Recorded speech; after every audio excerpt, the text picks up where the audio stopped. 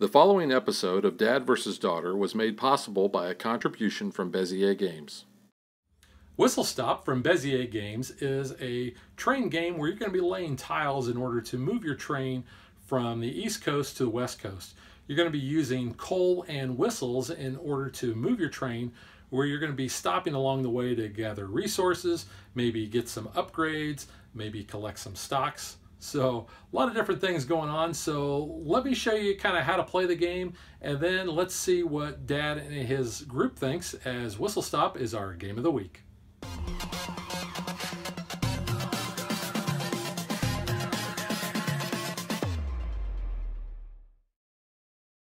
I have the game set up for 4 players, and I'm not going to go into what each of these tiles do, but I will talk about how you set this up at the moment. There are 10 of these end tiles, and we are going to shuffle those up, and we will place 8 of them on the board here. Now, you'll know they're different from the regular tiles because they have these dark green backs. The other tiles have this light green back, so they're easy to distinguish which tiles are which. We will place coal on our track here, and this is our timer for the game. The rules say to place 2 coal per player. Now, since I have this set up for 4, I'm starting with this 4 spot, but we've found that instead of having stacks of coal here, because that would be 8 coal on each one of those, if they get knocked over, they get messy, we just put 1 coal there and we designate one person the coal baron, and what they do is when a new round begins, they take that coal off of the track and then they give everybody else 2 coal per turn. Now, you'll notice that all these spots have coal except for this one down here towards the end. It has a whistle, and the same with that. You're going to have 1 whistle per player. The middle has various towns that we can stop in, plus 3 regular tiles, and I'll talk about those as well. But when you set this up, you need to have at least 1 trading post, 1 coal yard, and 2 town tiles. And then you pick another special tile. In this case, we have the whistle factory, and then 3 regular tiles. Finally, on our East Coast over here, we have all regular tiles in those slots. The game comes with a bunch of these upgrade tiles that we're going to be able to have the opportunity to basically purchase with resources.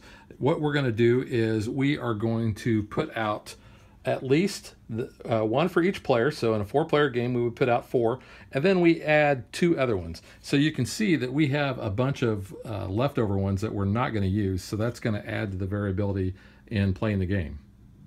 We have gold tokens up here, and these are going to be obtained by going to the gold yards, or there is an upgrade that allows you to get these. But these are going to, when you take these, they're going to be taken by that player. They're going to be kept face down, although the player that takes it can see what the number is on the bottom. These are worth victory points at the end of the game. They're worth from 3, 4, or 5 points.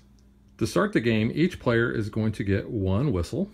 They will get 3 of the ordinary tiles. They're going to draw these, and they have to make sure they have at least 1 stop on 1 tile. So where you see these resource cubes, those are considered stops. So those 3 are all good. We are also going to get a number of trains based on the number of players. In a 4-player game, each player is going to get 4 trains in their color. And then finally, each player will get a player board in their color. We will see we have 4 action spots here. So when we use coal or whistles, we'll place 1 on each of those spots to show which actions we've done. And then it tells you down here to make sure to refill your hand to 3, just in case that you've played a tile on your hand.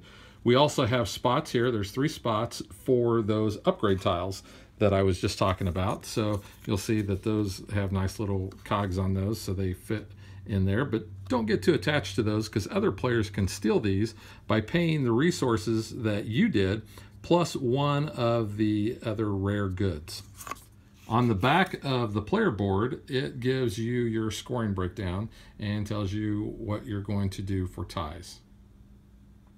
The object of the game basically is to move your trains from the East Coast all the way across the board to the West Coast. So in reverse player order, and you randomly pick who's going to go first, but in reverse player order, starting with the last player, they are going to take their train, whoops, upside down there, they're going to take their train and they are going to put it on one of these spots that you see over here. So it can be anywhere they want, and so players will just start placing their own trains. And once all players have done it, then you keep going until all trains have been placed. You'll notice that there are 16 spots, so that works out perfectly in a 4-player game. And that's how everybody gets their trains set up. On the side of the board, we have various stocks, and I'll show you what one of those looks like. They're numbered from 1 to 6, and when you stop at towns, you're going to get whatever stock that town is offering. And you want to try to have the lowest number of stock, because in a tiebreaker, say if we all have 3 of these USA Freight stocks, whoever has that lowest number is going to win that tiebreaker. So you can see that these towns here, this town has the blue stock, and this town has the teal stock. The blue stocks are worth 10 points. These teal stocks are worth 7. And I've arranged these in order of points. The red stocks are also worth 7, and then the gray and the yellow are worth 5 points. So that's kind of a nice thing to have, because if you're playing with people who either haven't played the game in a long time or have never played, putting them in this order allows them to realize, hey, what are the more important stocks, or the stocks that are worth more money. So I was telling you during setup that we use these special tiles. Now, the game comes with a bunch of these, and you can see there's a general store, there's another town that has the red stock, there's another one that's got yellow. Here's one that is a whistle factory, which when you stop there, you're going to gain a whistle. So you can see all those. There's plenty of these. Here's that gold mine tile on how you get those gold nuggets. But these that are not used in the setup are going to get shuffled in with the regular tiles, and you'll see that they have the regular light green back on those. And players will be able to draw those as they're playing other tiles to refill their hand. So as they're filling out the board, those won't just appear here in the center. They could be anywhere else. Based on your starting position, each player is going to start with a certain number of coal to begin the game. If you are the first player, you are only going to start with 2. If you're the second player, you're only going to get 2. Third player will get 3, and the fourth player will get 3. In a 5-player game, that player will get 4 coal. So on a player's turn, they're going to be able to do one of 2 different things. They can spend up to 4 tokens, either coal or whistles, and that's where those action spots come into play on their player board. Or they can also spend resources to gain 2 of these upgrades if they have those resources. You can do all of them, you can do none of them, you can do a combination of them, whatever it is, but you can take basically up to 4 actions and get 2 of the upgrades. So let me show you how the movement works. You see our player board here. 1 coal will allow you to move up to 1 stop forward. So I would place that on the first action spot on my board, and then I would look at one of my trains and figure out which one that I wanted to move. I could move this green one. Following the track would put me at this blue stop, but you'll notice that that's a loop, so I may not want to go there just yet. This one here will actually move along, and then what I would do is I would look at my hand of tiles and figure out which tile that I wanted to place there if I wanted to do that. So I could do that, or I could look at my other train down here. This train would be able to stop and collect a green resource. This one, however, would be able to get a white resource and then also be able to move onto the trading post. So let's just say that I wanted to do that with this train. So I move him there. That is a stop. Then I would collect 1 white resource. So I'm going to keep playing on my turn based on the number of actions I want to take, up to 4. So since I took that 1, I still have up to 3 actions that I could take if I wanted to. So let's say that I wanted to move this train and keep him moving along, and I wanted to play a resource from my hand. And let's just say I decided that I wanted to play this tile. So this train actually would follow that track, and it's going to go to this open space. I can orient this tile any way that I want. So let's just say that I want to put it like this. So as I have my train follow it, he is going to stop on the brown, and I will get a brown resource. So that is 2 of my actions. Now, with my whistle, I can do a couple of different things, because using coal, you can only move forward. And you'll notice the game basically is going to be set up in groups of columns here. So here's a column, this is the start of another column, here's another column there, and so on. So when you use the coal, you cannot go backwards a column. So if I'm here on a future turn, I could not spend a coal and go back a space like that. With whistles, you can. Whistles will allow you to do a certain number of things. First off, you can jump over other trains, because let's just say that there was this train here and I wanted to keep going on there. I could actually spend a whistle and jump over the top of him and place another tile from my hand right there. So that's one use for the whistle. If I wanted to, I could skip over a stop and actually place another tile and go 2 stops. So let's just say that I decided to place this tile here, and instead of collecting that resource, let's say that I put this tile like that. So instead of stopping on the brown, I could have spent a whistle and skipped the brown and then collected a white resource there. The other thing that the whistles will allow you to do, like I said, is to go backwards. So if I was here and I really wanted to go and collect that brown resource, because let's say another train was there and he's since moved on, but I want that, then I can use that whistle and I can actually move backward a column. So then once I have used all the actions that I wish on my board, then these go back into the supply and my board is clear. Play resumes to the next player in clockwise order. One thing I forgot to mention during setup, you're going to have 3 tiles you're just going to draw off of the top of the stack of unused tiles and place them face down. And at the end of my turn, my player board will remind me that I need to draw back up to 3 tiles in my hand. And since I spent 2 tiles on that turn, I need to draw back up to 3. Now, I can do that in a couple of ways. I can either take from the face-up display.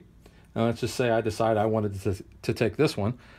I could then take another tile here, or I could just draw blind off the top and put that in my hand, just as long as I draw back up to 3. Then, since I took a tile here, I'll replace that, and we're ready for the next player. I mentioned that when I am at this stop, no other train can actually occupy that same spot. They can use a whistle to jump over me. However, once we get to one of these special tiles, not these 3 that are the regulars, but so like the whistle factory here or the coal yard, other trains can actually occupy that as well. So there's no blocking once you get to these spots here. Now, an important thing to mention is that you can always move along the same column that you're already in using coal. So let's just say that I was at this whistle factory. I could actually spend a coal and move all the way up to here to this gray, because there's no stops on this tile here, and that would be the next stop, and then I could continue on. I could also go back this way and continue moving along and going to some of those as well. So that's a way that once you get to the middle, even if your train started all the way down here at one end, you could use this to move your train and basically try to go for wherever you want to go. Which leads me into our end tiles here. So let's just say that this was filled out. I'll just throw some tiles in here, because this will all fill in while other players are taking their turns. You got to match up the trains, the tracks here. Let's see if I've done this right. And sometimes these get a little tight. So you can see now I have a direct line all the way over to this end tile here. Now I have a number of stops between there. So let's just say that on my turns, I've just gone through, I followed this train and I get to here. Now you'll notice that this requires a gray, a white, and a brown resource. If I pay those, I'll get 10 points and I'll move my marker on the scoring track. If I cannot pay that, then down at the bottom it shows you how many points you'll lose. In this case, I would actually, instead of getting 10 points, I would lose 3 points. However, now that my train is all the way over here on the west coast, there's a section of the board up here where I can place this train and now gain resources. So they give me, in this case, 2 whistles and any other resource of my choice, a coal and a whistle and a resource of my choice. When you get down to here, it actually specifies what those resources are. So here's a red cube, a coal and a whistle, blue cube, coal and a whistle, and so forth. But you'll place your train and it will stay there and not move for the rest of the game. Now, I had mentioned about the negative points there. Whenever you stop at any of these city tiles and you cannot pay the cost. So in this case, if I paid a blue and a gray, I would get 7 points, and I would also get the topmost stock on the coast to coast stack. If I could not pay those, I would not get the stock, and I would lose 2 points, but I would be able to stop there. Now, if I use a whistle to actually jump over that, so let's just say that we had, an incoming train that was like this. Say he was on the gray, and he, for whatever reason, decided to go here. Don't know why he would, but just humor me in case he did. He followed the train there. He could pay a whistle, and then he could play another tile instead of stopping there. So let's just say he decided to play this. He could skip this, not lose the 2 points, and then stop at that brown spot. So play is going to continue. You're going to fill up the board, basically, and then the game will end either when we run out of the track here. So when we take this last one, we'll do that last turn, and then we'll count up our points. Or if one player gets all of their trains up into the west coast here and has placed them on these spots, then every player will get one last turn to finish that round. Add up your points and find out who the winner is. So now that I've showed you on a high level on how to play the game, let's get to what Dad's group and Dad thinks.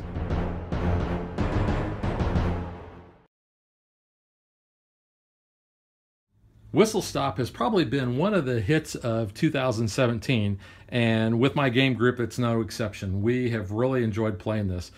We've played this several times. I think we've always played with at least 4 players, and we've played with 5. I've not played the 2 or 3 player game, but everyone has really enjoyed playing this.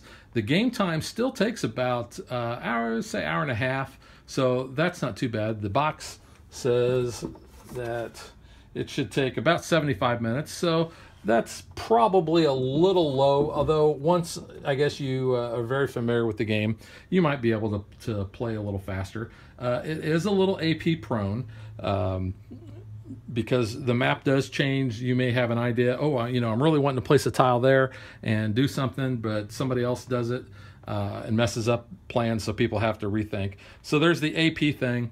There is also downtime, and it can be quite a bit between your plays.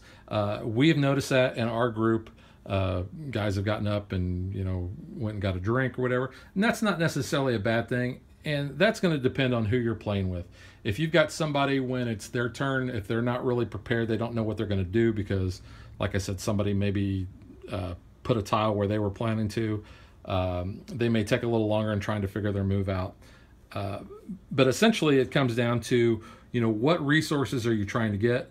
Sometimes you're looking to see exactly where you can move your train, because when you're looking at the tracks and you kind of see, kind of a big mess, you got to try to follow, okay, that train goes to here, not to over here. We've had that happen a couple times, but that's really not that big of a deal. The replayability factor, I think, is very high. The fact that it is a tile laying game means that no 2 games are going to be the same. Like I said, you've got 10 tiles for the end game, or the end over here scoring, and you're only going to use 8. So, 2 of those are always going to be out of the game. You have a random setup on what is actually going to be in the center column, with the exception of the, you're going to have at least a coal factory and a trading post, but you don't know what cities are going to come up, and then you're going to have 3 other tiles. So when you shuffle those, you're not really going to know how those are going to play out there. And then the placement over here at the beginning of the game. This can be crucial. We played a game the other night where I was actually first player. I was all the way over here on this end, and short-sightedness on my part, I played a tile here that resulted in a big loop, and I was not even able to get back. I could get back to my starting spot, but I was essentially stuck. And the fact that I was stuck there actually made everybody else stuck. So that is one of the things that you can do. You can, try to block people. If they don't have a whistle, they're not going to be able to jump over you. Or you can make them spin a whistle to try to jump over you. There's a number of different strategies that you can use. I've seen people bounce back and forth between the center areas and collect a bunch of stocks, stock up on the resources like the coal and the whistles. Or I've also seen people try to basically blow through and try to be, play kind of a speed game where they're trying to get their trains over here and try to get over as fast as possible. So there's a number of different strategies that you can employ. So we've all liked that as well. The negatives. So the production quality on the game, as far as the tiles go, and the trains and the resources, those are fine. The negatives really come in on the color choices. The trains are all kind of these pastel colors, I mean. And they're just, I think it would have been nicer to have these as more vibrant colors. I don't know what the choice was.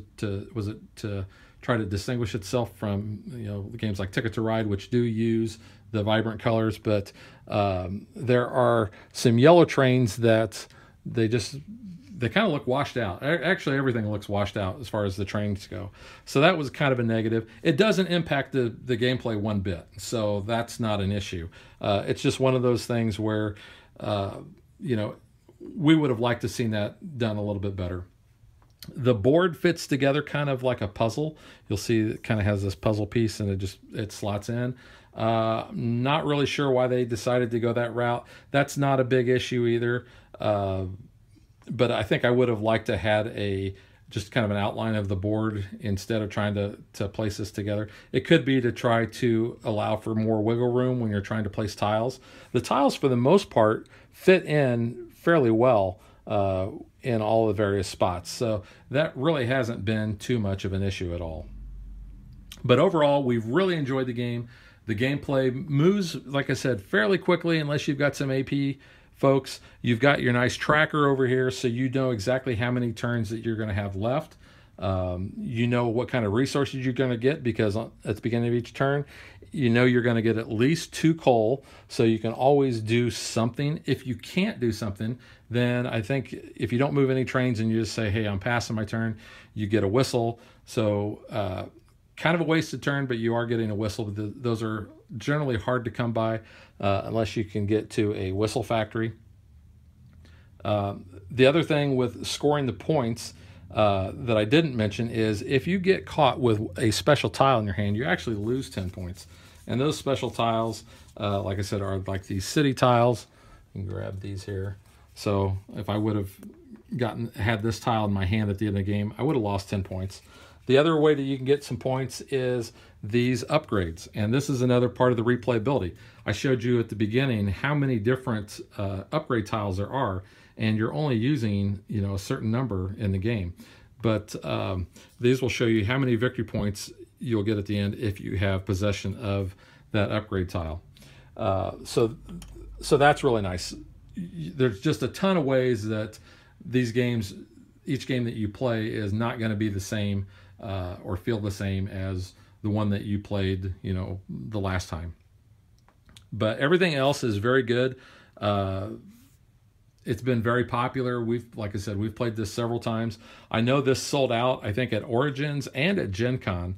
I think Origins was the first place that they actually had it. They might have only been demoing it there, but I do know they sold out at Gen Con. So it's been very popular.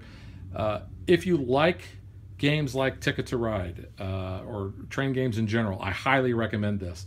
The learning curve on this is not bad at all. And I think once you get actually a couple of moves under your belt, then everything is pretty much going to fall into place. So I think it's easy to learn. It's fairly easy to teach. The rule book is laid out fairly well. It shows you what each of the tiles do, and then it shows you on the back here what each of the upgrades do. So you can always use this as a reference guide, and we have. just because we don't remember from play to play what some of the upgrades do. But for the most part, they're pretty self-explanatory. So that is Whistle Stop. Highly recommend it, and we will catch you guys next time.